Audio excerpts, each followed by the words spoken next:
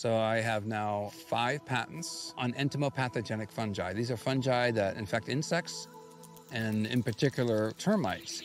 The biggest problem in the commercialization of biopesticides from fungi has been the spore repellency property. The insects avoid the spores of these fungi. In fact, so concerned are termites that if a worker goes out and encounters this fungus, when the worker returns back to the nest, guards, they'll capture that worker that's infected with these spores, take the worker to a graveyard, and they cut off the worker's head